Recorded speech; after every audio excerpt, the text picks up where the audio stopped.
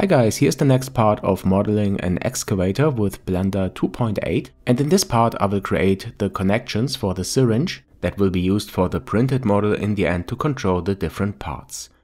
For this part here I decided to cut a hole into the object so that we can put a screw later on through it so that we can connect the syringe.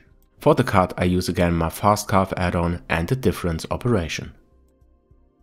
I painted the syringe using annotations. Here you can see the push head, and later on we will drill a hole into it and connect this with a screw to the model.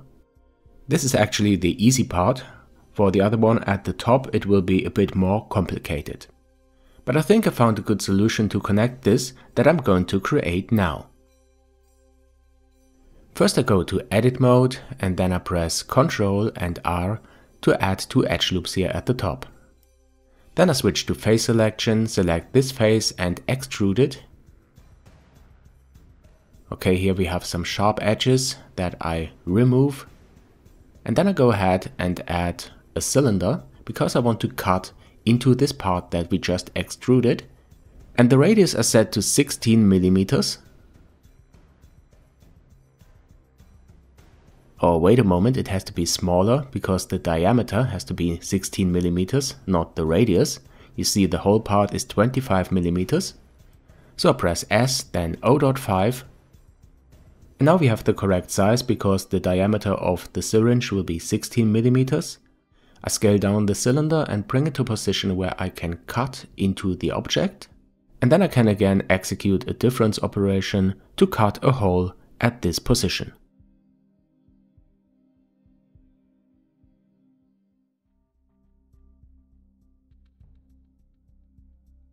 Okay, now we have the hole cut into the object, but what I also need is a kind of small gap at the front so that I can press this part together and connect it with a screw, because this will really fix the syringe.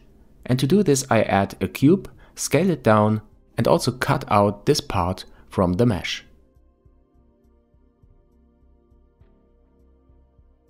Alright, I press difference.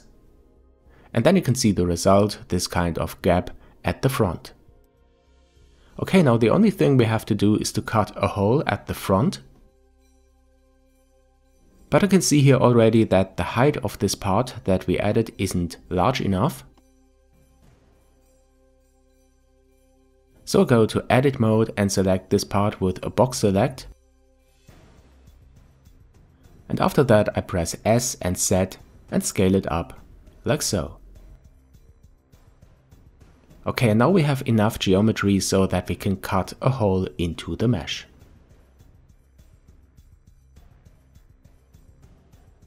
And that's it, we are done with this part. Let's do a quick measure. Here we have about 140 millimeters from the hole to the top. This should be fine, but we will really see if it works when it is printed. And here again a last measurement for this hole, it is 16 millimeters. Okay, now I will give these parts to my customer so that they can print it out because this is a commissioned work. And after that we will create the next parts. I created a playlist for this excavator modeling. I added the link to the description below. If you like this and my channel, then don't forget to subscribe if you haven't already. If you have any questions, add these to the comments. Thanks for watching, thanks for supporting me, and I'll see you on JNM.